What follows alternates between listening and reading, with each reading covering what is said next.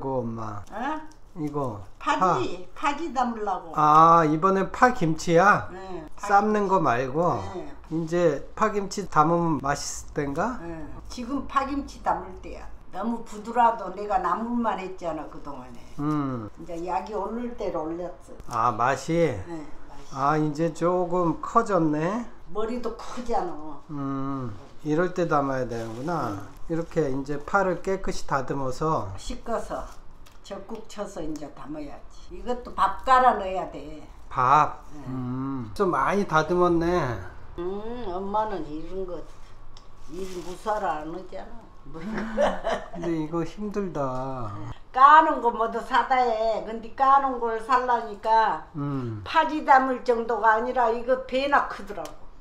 너무 커? 응. 그럼 맛이 없지. 맛이 없지. 파지 담은 그 양념이나 쓰지 그거는. 그래서 힘들다고 사람들은 그걸 사다 해. 한 사람도 있어. 아, 다 다듬었네. 아, 이렇게 머리를 깨끗이 까고 이 꽁지 부분도 따냈구나. 다 따냈어. 파지는 먹을 때 꽁지를 안 따면 이렇게 퉁 불어갈 튀잖아 물이. 그러니까 여기를 끊어버려.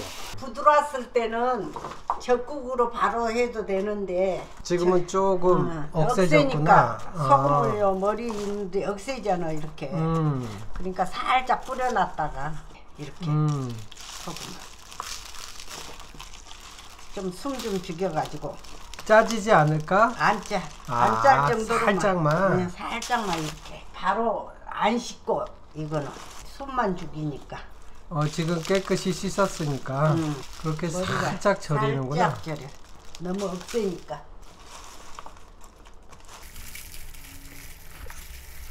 이 한식은 머리로 오니까 억세니까 그렇게 하는 거야. 그러면 간이 맞아. 요령껏. 요령껏. 이건 안 씻고 이대로. 이제 어느 정도 절여졌어? 이대로 묻혀야 돼. 소금 전혀 안 들어가도 안 되니까 이제 이대로. 물 좀 빼서 이제. 야, 이렇게 물 많이 있지. 아, 물이 많이 나오네.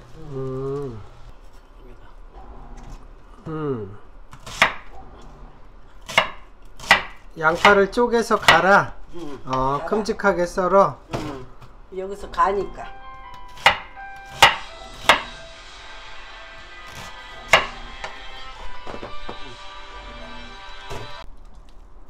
넣게. 밥 여기다 넣고. 이제 젓국 좀 여기 이만큼 젓국을 넣어야 돼. 아, 멸치젓을. 그럼 여기 가는데 절반은 넣고. 그래야 갈아지지. 반 정도를 넣고 간다. 여기는 파라 마늘은 안 넣어. 양파만 넣고. 아, 다 갈았어? 부어야지. 여기다 고추가루 풀고 올라면 여기 넓은 데다 해야지. 이걸로 이제 흔들어 부어야지. 아, 남겨놓은 걸로?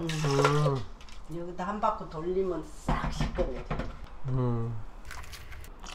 아, 멸치액젓은 다 붓고, 그걸로? 넣어야지.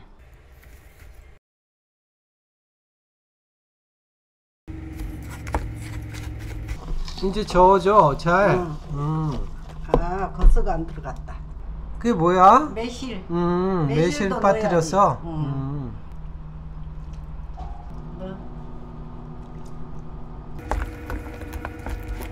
하나, 두 개, 세 개. 여기다 넣고 묻혀야지. 양념을 덜어가면서 이렇게.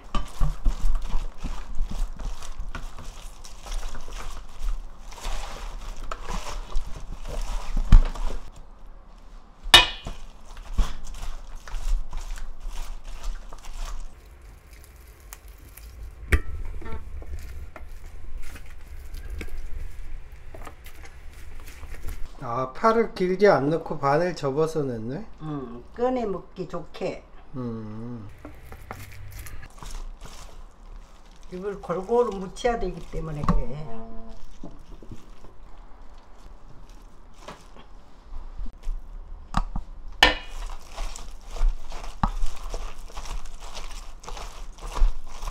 근데 간은 안 봐도 맞나?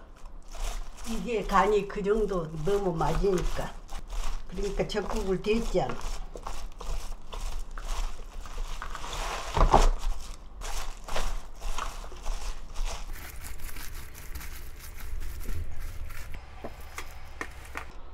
아유 맛있네. 벌써 맛있어? 간이 딱 맞아? 간만 맞으면 이거 파야 양념이라 그래가지고 너 좀 먹어볼래? 간이 딱 맞아.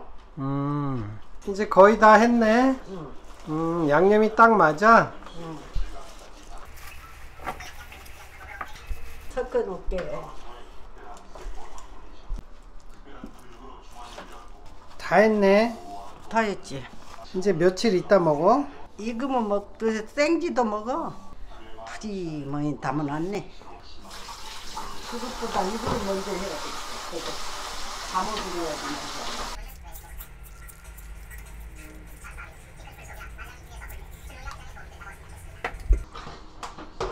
너가 먹어봐. 안 먹어? 맛있다. 촬영하느라고 못 먹어. 맛있어 벌써? 응. 다 먹겠네. 양념 맛이야. 양념이 딱 맞아?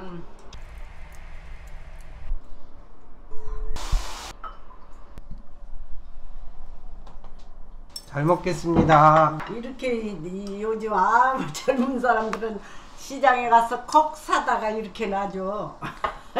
이거 파김치부터 먹어봐. 파김치. 파김치가 너무 맛있어 보이네. 조금 익으니까 맛있어.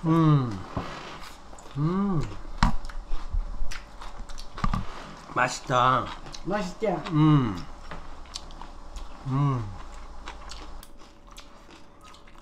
기름진 거 먹을 때. 그러면 건강이 좋지.